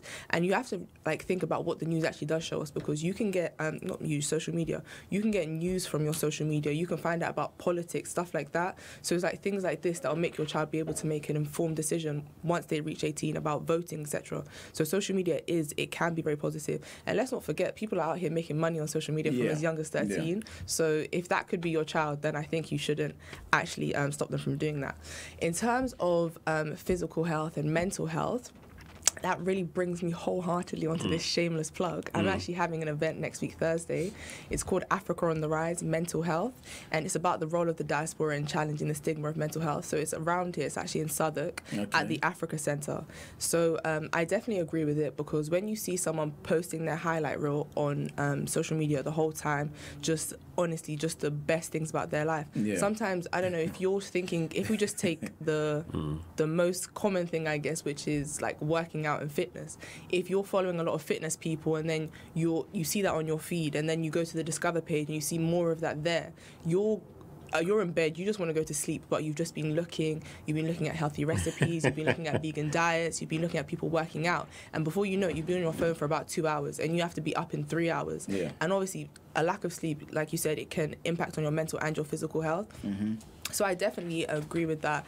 And I don't know, there's not really anything that you can do to prevent that. You just have to know with yourself, if you mentally know that social media is too much for you, then you need to cut it out. How do you find that? How do you know that social media is too much for you? Because it's if you get to that stage where it's actually making you unhappy, by the time you lock your phone and go to bed, you're actually feeling unhappy, then something has honestly gone wrong, because you shouldn't, you should just be looking at, you're seeing your friends' stuff, you're liking your friends' pictures and stuff, but if you're going, like I said, and you're just looking through streams and streams of fitness pages, healthy diets, and it's making you feel bad about yourself, then that's basically self-hate. It's self-harm. I think that's the risk, because the point is that most of the people will not be like you and me. As I said, I consciously felt that focusing too much on this was impacting on my work rather than necessarily my life. I could do that. Right now, as I said, I deliberately don't use Facebook on my phone. And even my emails, I will make sure that I can check them down there. One, in order to minimize, because I'm already using a lot of WhatsApp. But not many people are able to do that because actually people, you get carried away with it. And that's why probably, Jones, thank you very much for this program, because I think probably this program, we hope, is going to wake up a few people to begin to think about some of the things that we're saying. I think then, as I said much earlier, what is the cutoff point? I'm not quite sure whether we should simply say that, well, don't give access to, as you rightly say, don't give access to children until they reach 18. It's rather how we strike a balance. And for me, as parents and responsible citizens, generally how we deal with it. And I said more of these kind of programs, particularly more of these programs streaming on the African continent, including going to some of those rural places where people get phones and get access to some of these other things, and then they get excited. The last time I left Africa, people were still getting excited about photographs of white people. That's just basically very long photographs time. in a smart suit. Very John. long time. Not so long ago. But today, the kind of things that people would get live and direct are not necessarily that very political. How do we strike it? All right. You're watching and listening to Talk Africa with me, John Zua. We're taking another break. When we come back, I'll read more of your messages that you've been sending to us. We'll be right back.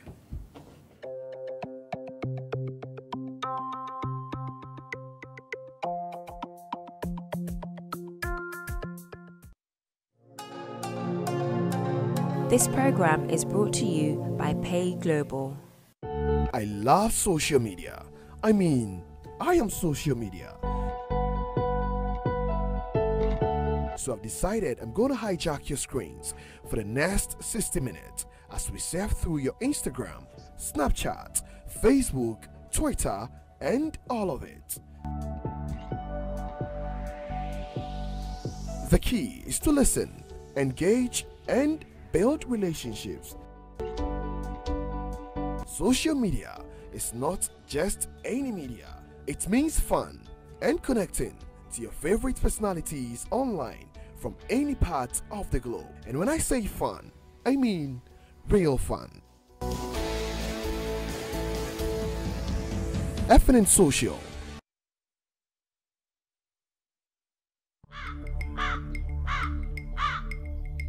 Do you know where we are? And waking up every morning like it's just another day. We can try again. You have to fight. I have fought.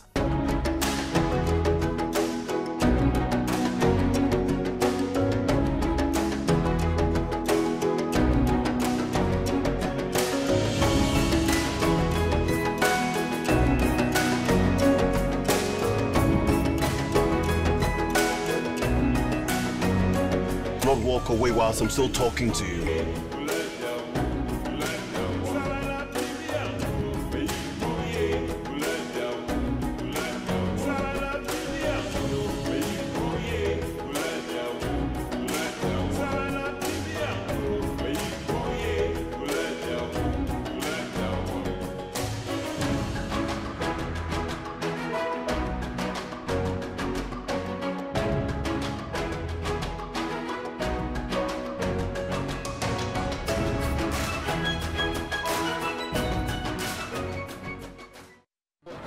Edition of Switch HQ. That's right, my name is Ludwig Jr. and from now on you're going to see my shows coming to you straight from London exclusively. What, Roy? You're going to be seeing events from here, you're going to be seeing interviews. Happy birthday movies. I think God listens to me a lot. I'm good, thank you. Exclusively. Please, lady, first thing, keep watching Swish. What if cities entertain? This is the mint they added to his Swiss HQ. Hello, my name is Dorothy, Miss Face of Ghana UK 2016. And I'm Sharon Rose. This is Mimi. I came to blah, blah, blah, blah. This is Ghana, man, so we're representing. Swiss HQ, we saying. I'm just going to be in the crowd. Alright, you already know, my name is SARKODIE, aka you know what time it is, aka Money No Big Problem, aka what else? Now stand up, you're watching Switch HQ. Woo!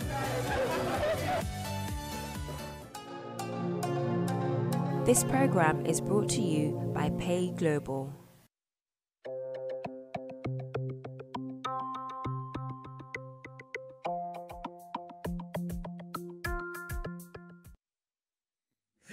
Hello and welcome back to Talk Africa with me, John Sewa. In the studio, we have Gillian Safu AJ, founder of Ekua Hazel.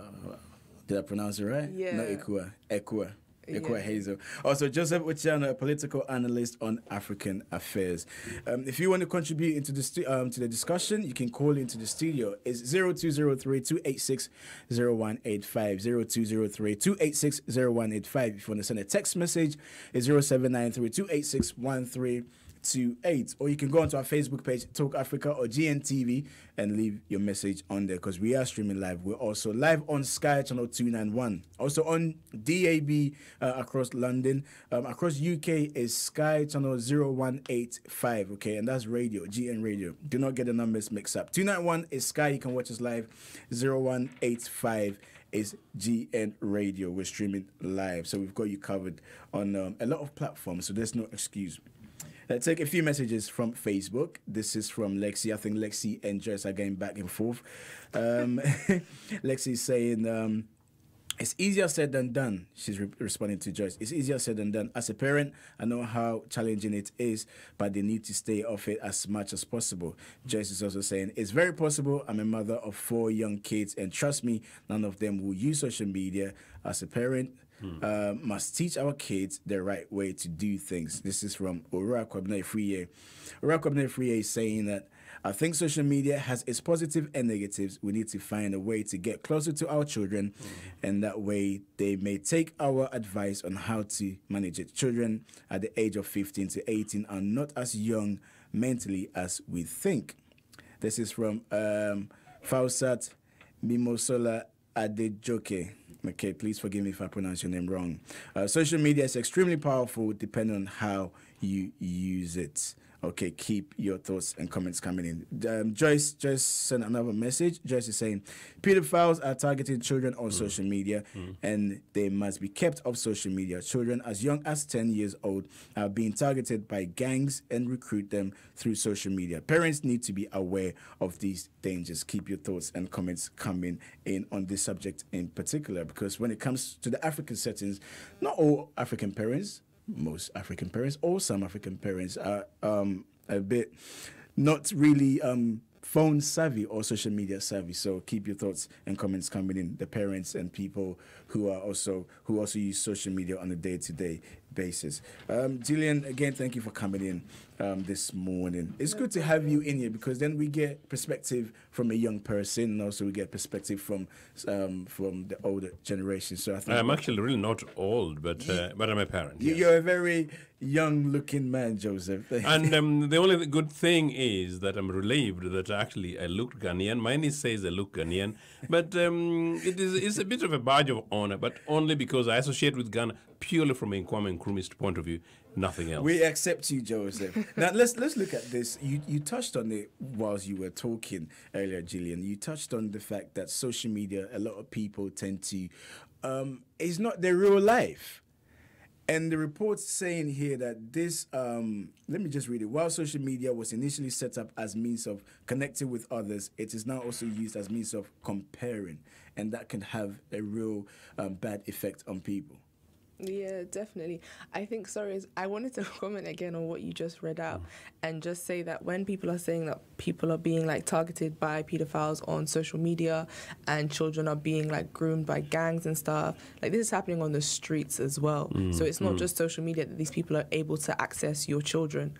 So it's just like, you just need to be as vigilant as possible. And obviously, God forbid from what Joyce was saying, but like it would be worse for her if she's keeping her kids off social media and then she doesn't know that they like might be using it behind her back or something. But obviously, hopefully they're not. But it's just like having an open dialogue so that like your kids don't feel conflicted and like they have to lie or like they're like just very, very different.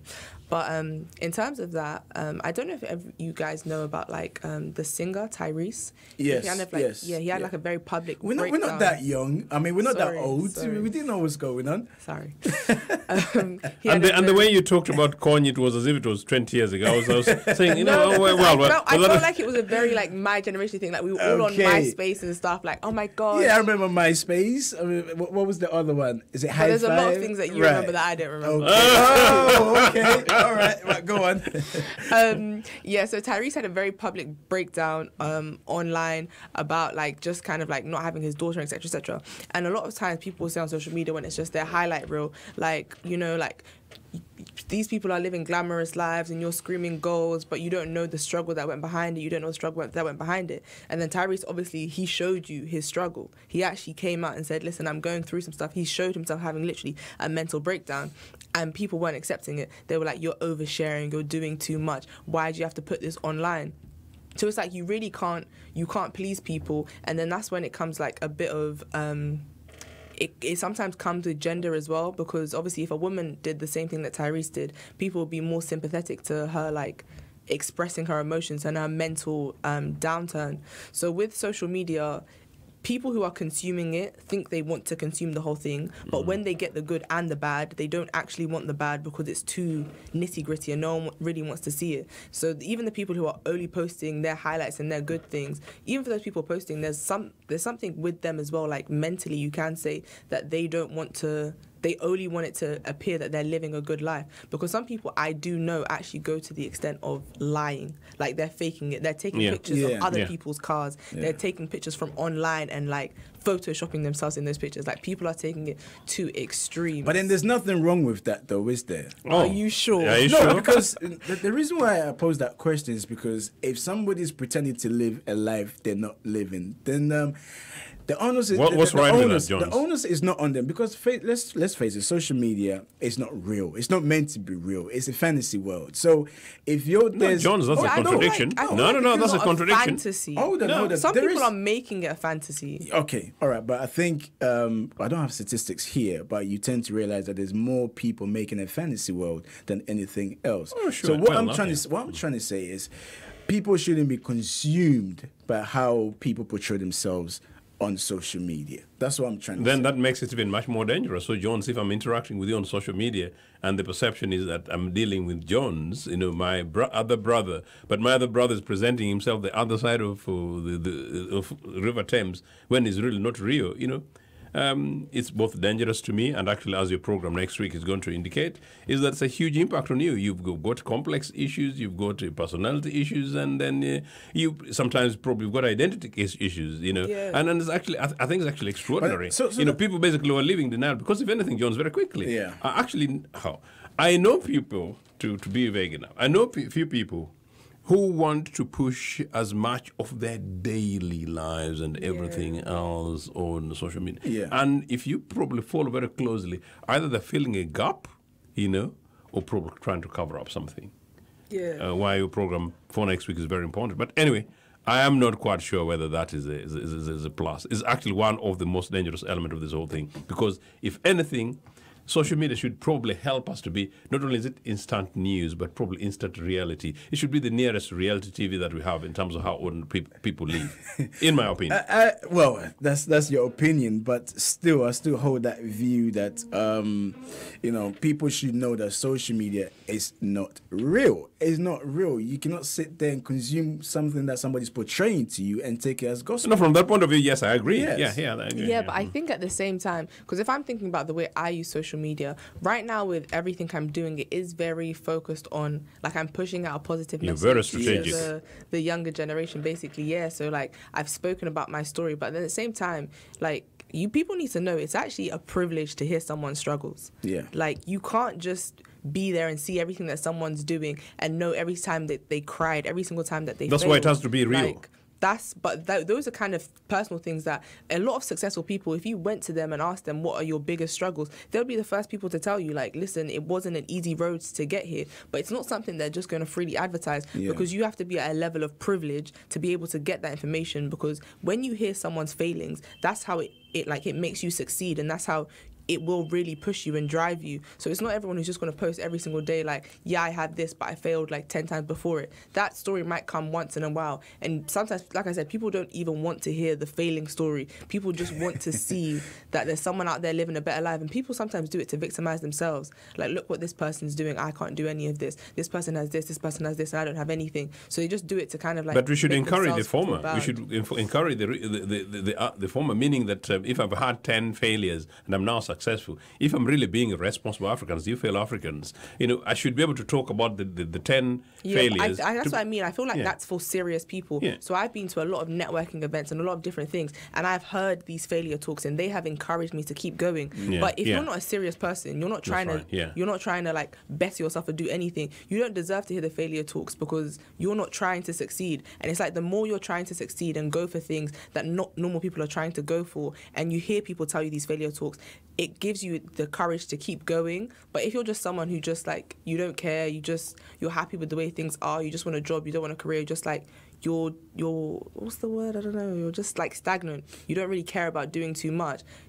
Even if people tell you their failure stories, it's not going to encourage you to keep going forward. There's people in this world who need to hear those failure stories because they're trying to get somewhere. They're trying to get to a higher level. They're trying to succeed. They're trying to do some crazy things, and they need to hear those struggle stories. But some people, even if you tell them your struggles, they're just going to judge you. Okay. Like, oh yeah, you struggled, but now you're fine. All right, let me take this message from Papaya. Papaya is saying social media is one of the best things that has come to this generation. It has brought the world closer to its users. Among other things, social media has economic, educative, and entertaining benefits to users. Although users can sometimes fall victim to abusers, social media shouldn't be seen as negative. Okay, well said, Papaya. Keep your thoughts and comments coming in. I'll do my best to read them. You can go onto our Facebook page. We are streaming live on GNTV UK, also on Talk Africa. We're live on Sky channel 291. We're also live on GN Radio. Go on to TuneIn. You can listen to us, okay? I'll say it and I keep saying it. We've got you covered on all platforms. This is Talk Africa with me, John Zua. We're taking another break. When we come back, we continue with our discussion. We'll be right back.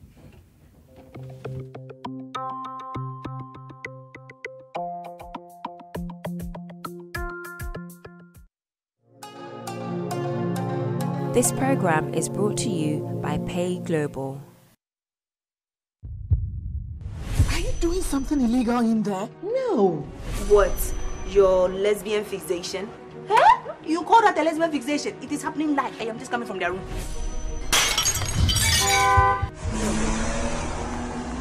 Rama, this cannot continue. We cannot continue hiding our true feelings. Hey, why are you locking the door? He who carries the load knows his weight. So what do we do now? We bang on the door till she opens it.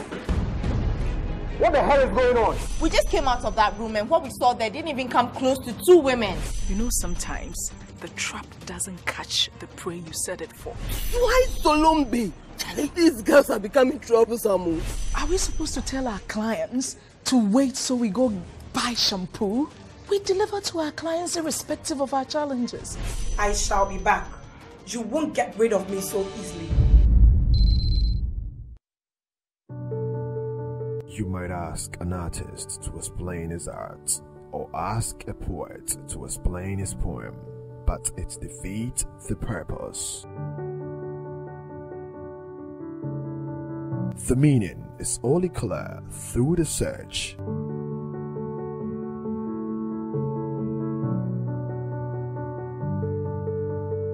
Painting is the silence of thought, the music of sight. Painting is just another way of keeping a diary.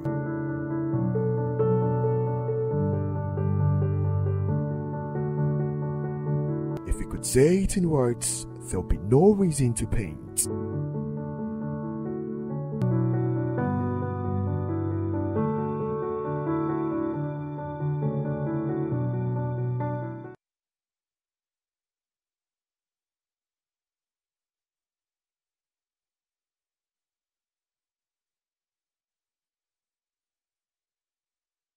I love social media.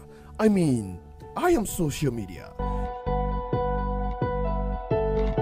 So I've decided I'm going to hijack your screens for the next 60 minutes as we surf through your Instagram, Snapchat, Facebook, Twitter, and all of it. The key is to listen, engage, and build relationships. Social media is not just any media. It means fun and connecting to your favorite personalities online from any part of the globe. And when I say fun, I mean real fun. FNN Social. This program is brought to you by Pay Global.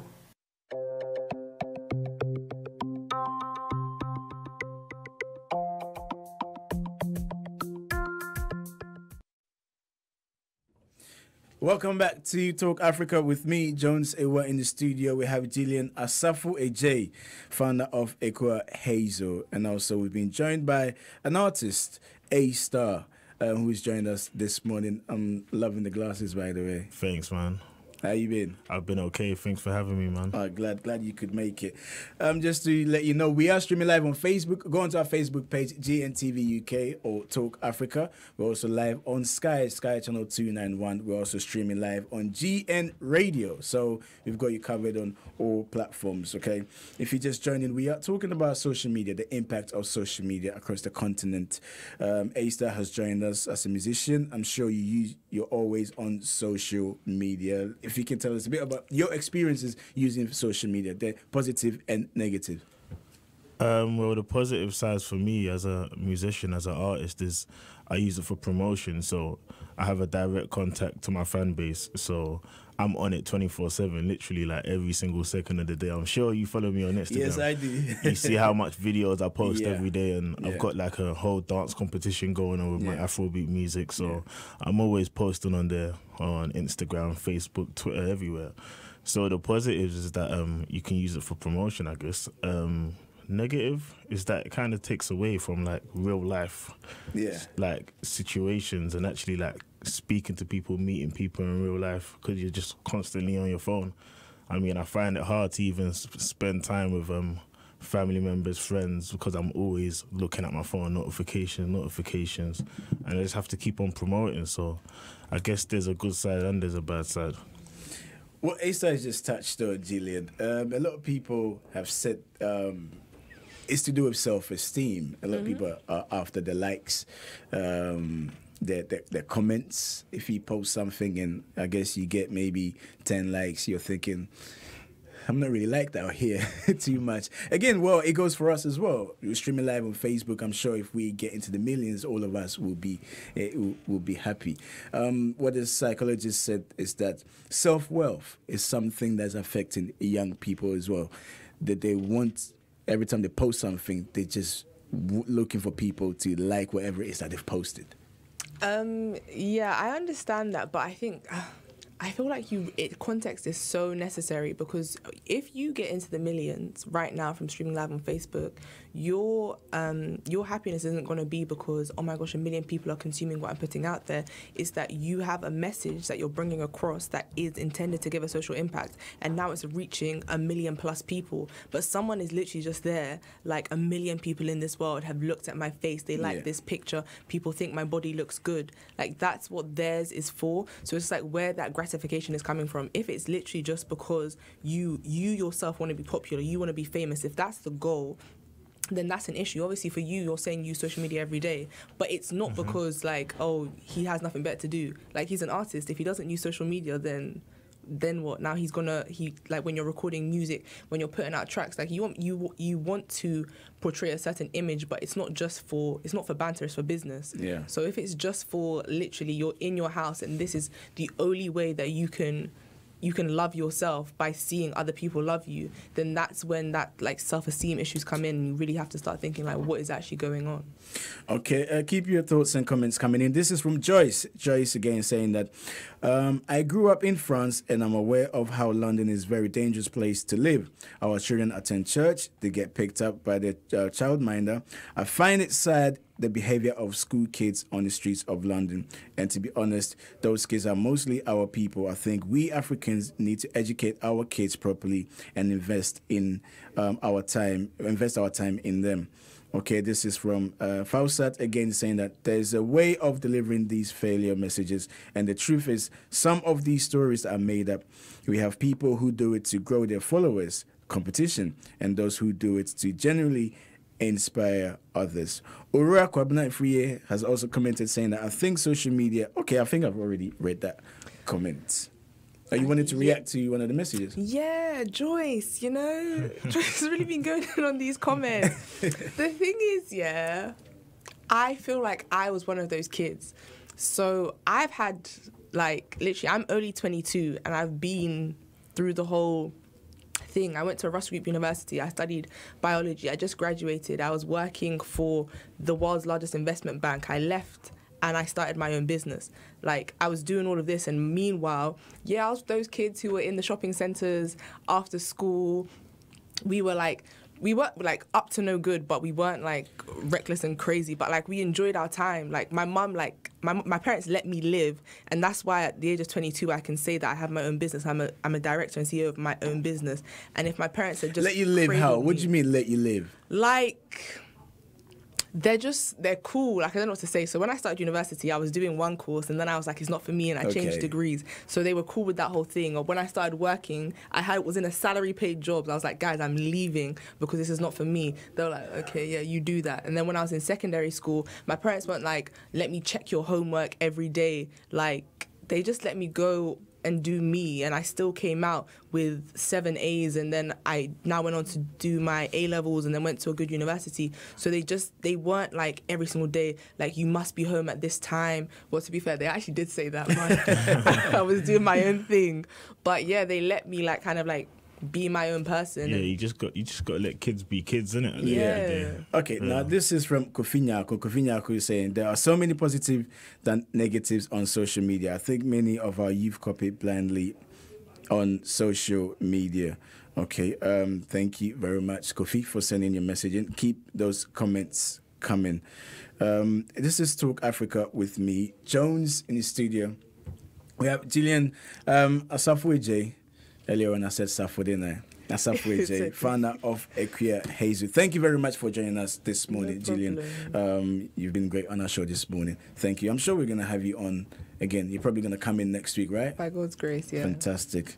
Amen to that. So, A-Star, as you said, you are an artist. I've known you for quite some time, and I've seen your progression from where you started to where you are now. There's one particular song that you released, I think maybe last year or the year before, called Mother Tongue, which caught on to a lot of Africans, not just Ghanaians, Africans in the diaspora, where you touch on the fact that you wish you could speak your language. If you can just touch upon that briefly, and then I think we're ready to play the video.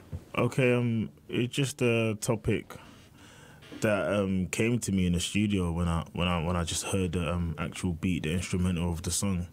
It's just me being real, being honest about my culture, and it's understood that I do understand the language. I just don't know how to speak it fluently. Right.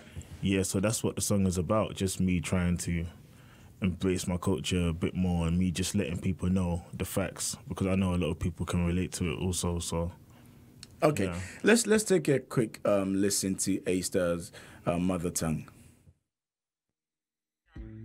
Menya, yeah, well done, Menya Nanka. Oh my days. I wish I could speak my language. I'd use that to my advantage. Flying home would be standard. If I could speak my language in a motherland landing, I'd use that to my advantage. Flying home will be standard. If I could speak my language. I originate from Ghana, but I was born in London back in 1992. I believe it was a Sunday. I grew up in the South, in an African house, but I went to an English school, so that's the language I spoke from my mouth. English my first language, but I never learned to speak Tree, cause as a kid in this western country, you feel like when you know English you're complete. But I've just turned 23, and I learned about the Panthers, about Malcolm X, about Marcus Garvey, and now I wanna speak my language. I wish I could speak my language. I'd use that to my advantage. Flying home would be standard. If I could speak my language in a motherland landing, I'd use that to my advantage. Flying home would be standard. If I could speak my language. See, I'm the only one one in my fam that can't speak my mother tongue. My parents taught me when I was young, but as I grew older, I lost it. Don't know how I lost it. I probably just wasn't interested, but I'm grown now. I wanna learn it all over, but it might be too late. You know they say you learn your best when you're the youngest, but when you're an adult, it's the longest. See, I understand it, but I can't speak it. Every time I try and speak it, I sound like an idiot. They all laugh at me. My sis laughs at me. I just wanna have a conversation and tree with the man them. Hang in the crowd, Kamasi like a vulture. Chill with my people. Wow, that was A-Star Mother Tongue. There's a message on here from Kofinyaku. Kofinyaku saying, oh, okay, so he's the guy behind the song. Big up to him, a nice track. I love that song. A lot of people like that song. And I know, Jillian, you wanted to comment on this track. It's something that's so close to my heart because it upsets me that so many people, like, I don't know, they feel like it's such a big part of connecting to their culture. And I want you to know that I have cousins who are born and raised in Ghana and do not speak the language. Like, they're going to cuss me for putting this out there. That's crazy. But it's just like, people think that it's such a rite of passage, like everyone can speak it. And even me, so I speak Fanti, but at the end of the day, when I go there, they still look at my skin. They know that I'm not from there. So it's like, trust me, even when I'm there and I speak in my Fanti, like, listen, they're still going to laugh at you. They're still going to laugh. No matter what you do, they're still going to laugh. They're still going to call you Obroni because they know and they but can at least see you're it. speaking it, and that's the most important part. Yeah, and you like it helps. understand Yeah, it helps you communicate a bit better. But even still, like when you're walking everything, they can actually just tell you're a foreigner. Like someone told me that I look like tear rubber. Like as if they just cut the bag open and I fell out. Now, A-Star, a lot of people are saying they didn't know you were the one behind that song. Now, but from that song, you've moved on you've gone from strength to strength. Yeah.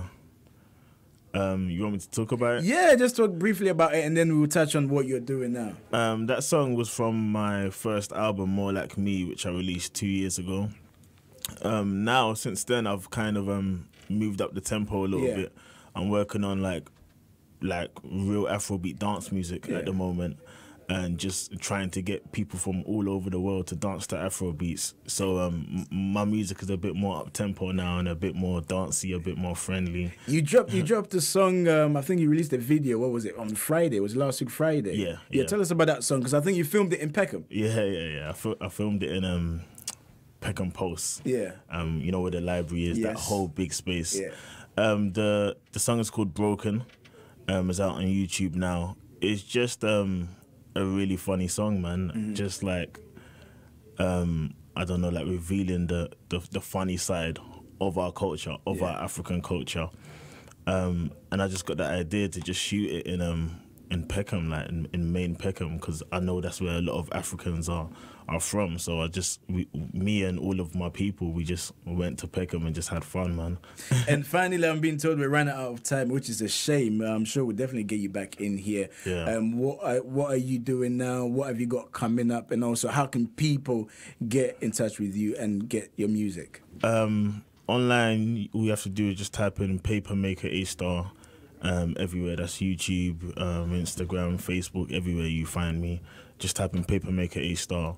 And at the moment, I'm just releasing more singles, man. Just trying to get as much hits out there as possible and trying to get as much people around the world dancing to my music. So, how has the Afrobeat scene been for you here in the UK? Because I know before you rapped a lot. I think you were more into the grime scene. Now you've shifted to the Afrobeat scene. How has it been for you?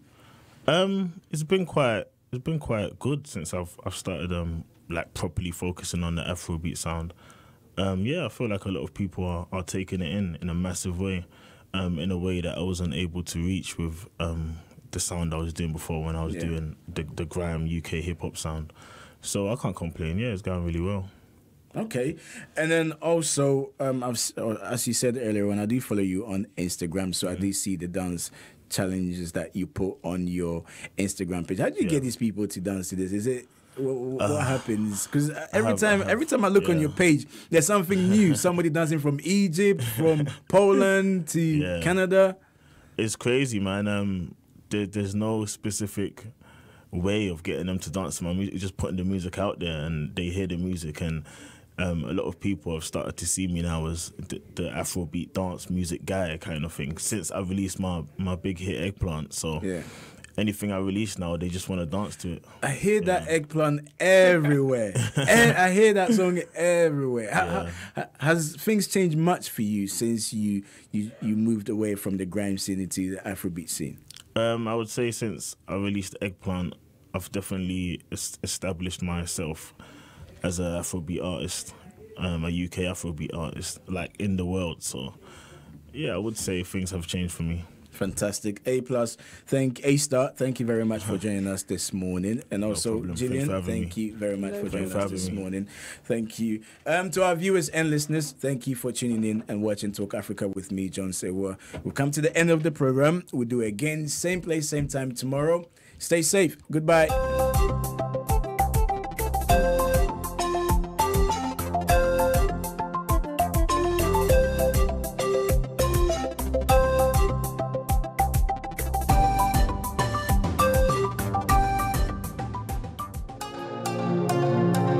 This program is brought to you by Pay Global.